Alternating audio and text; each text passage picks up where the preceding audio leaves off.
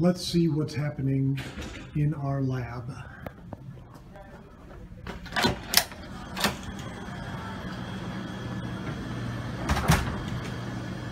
Here we go. This is Jan Schapelski.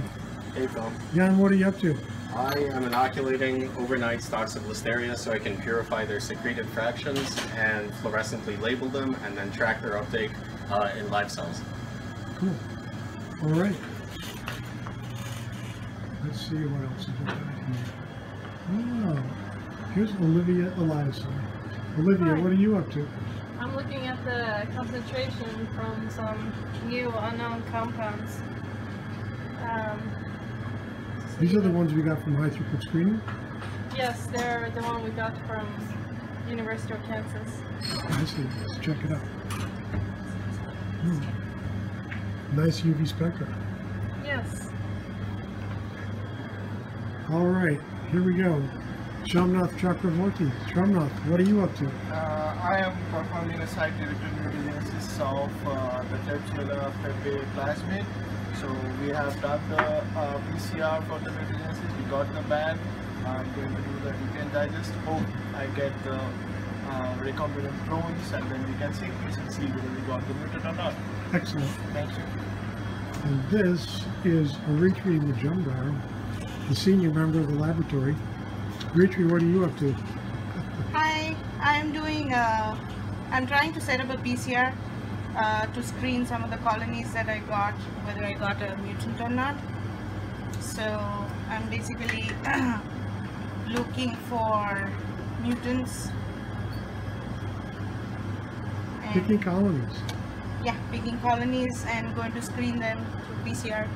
And I'm gonna do a dirty PCR, yeah. Yes. Actually, I think I got that wrong. Jan is the senior member of the laboratory. Yeah, senior most. Yeah.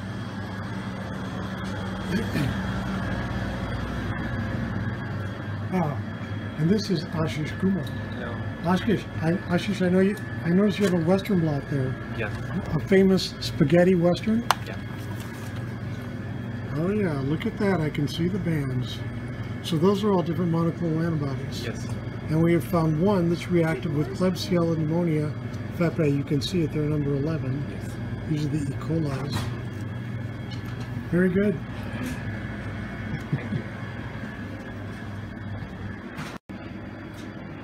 And now let's go into the fluorescence room. As you can see, there is a fluorescence experiment in progress.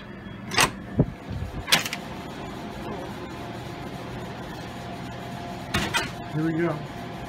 It's dark in here. Several things going on. Let's see. First of all, we'll pass through the lab. This is our cedar flow purification area. This is our cell culture area. And we're going to come around here and we're going to see the fluorescence experiment. All right. This is Professor Brittany Nairn, the former Brittany Mortensen. Brittany, what are you up to there?